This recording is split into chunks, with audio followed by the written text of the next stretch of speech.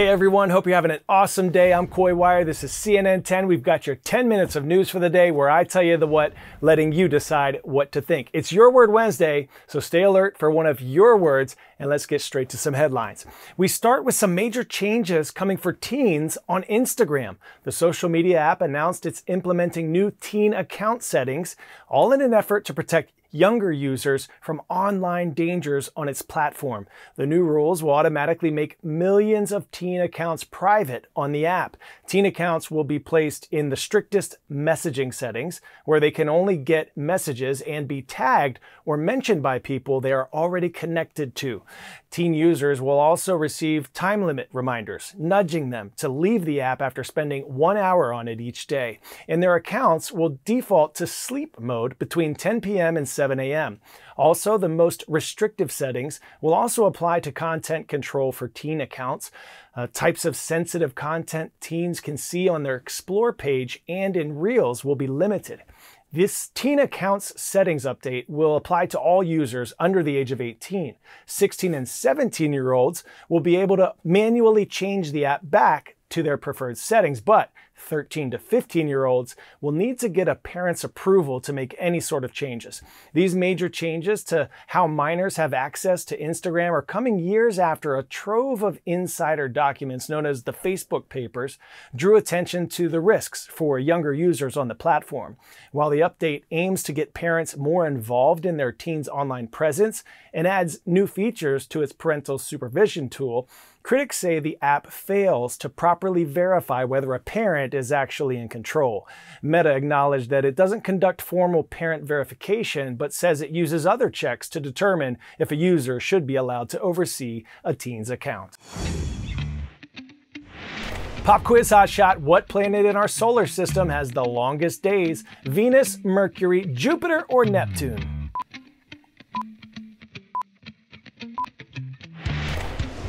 If you said Venus, put your hands up. And if you thought you were having a long day, listen to this. It takes 243 Earth days for Venus to complete one full rotation.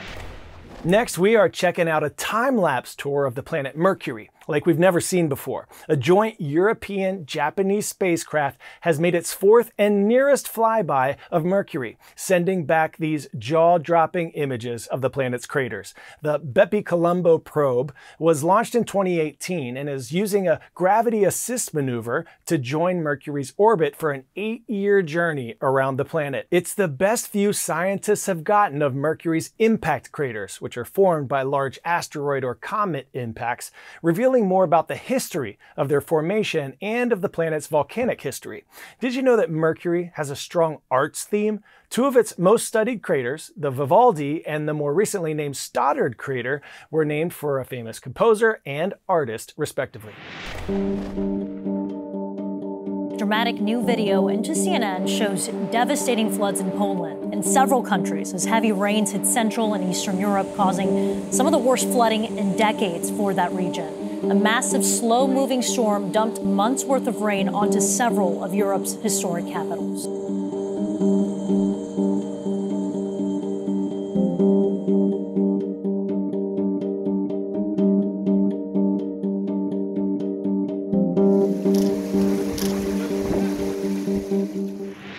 All right, everyone, I'm heading to Los Angeles this weekend to interview the Olympic legend Simone Biles, and we want to give her a CNN 10 viewer question. So send some questions my way on social media, put it in the comment section of one of my posts, and we're going to pick one for us to ask her.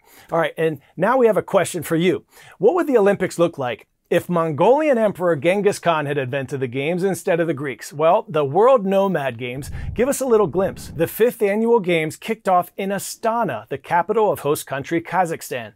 The games can be rough and rugged, challenging the athletes' equanimity, and they keep traditional sport and identity alive for nomadic cultures across southeastern Europe and inner Asia.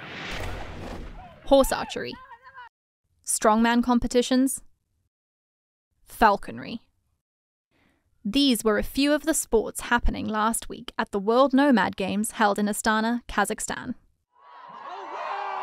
This was the 5th installment of the Games, with the first being held in Kyrgyzstan in 2014. The competition has taken place every 2 years since then, except during the start of the COVID pandemic. It takes place during September, as this was the historical shift made by nomadic tribes from summer into winter camping.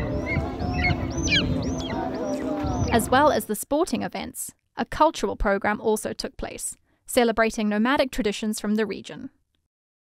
At the end of the 6-day games, the host country Kazakhstan came out on top, with 112 medals, 43 of which were gold.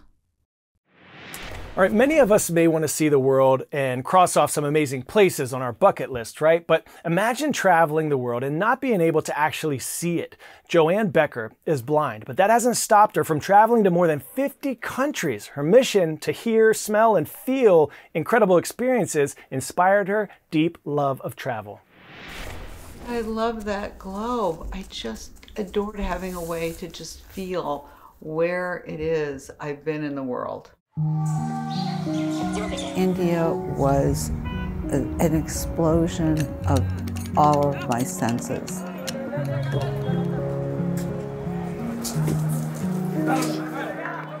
Anything I smelled, the touch, the silks and the cashmeres. I am Joanne Becker. I was born blind.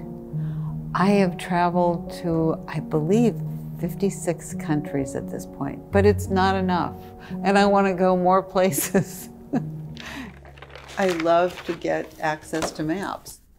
It does require several volumes of Braille in my case, because I've traveled to so many different places. When my husband was alive, we traveled together, and I traveled with him. There was a moment when I just thought to myself, if I can't give up experiencing different places to visit in the world, I can't give it up. So I just have to figure out ways in which to do it by myself. Where is my phone? Hey Siri, where are you? I'm here. No, that's the wrong Siri. Not you. There are definitely challenges. What is the address for the Museum of Fine Arts in Boston? The address for Museum of Fine Arts is 465 Huntington Ave.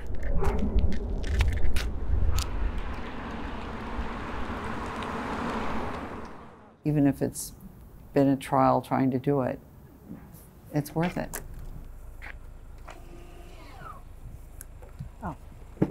So this room is filled with 5 big white marble sculptures. God, her arm. It's like she's kind of bent over and obviously concentrating, so it's not joy and bliss, and it's like she's focused, I think. She's trying to listen, she's trying to attend to something. I'll also tell you, Joanne, this is Nadia, the blind girl of Pompeii. What? My blind sister, are you kidding me? What, seriously, she's supposed to be blind? That's amazing, oh my gosh.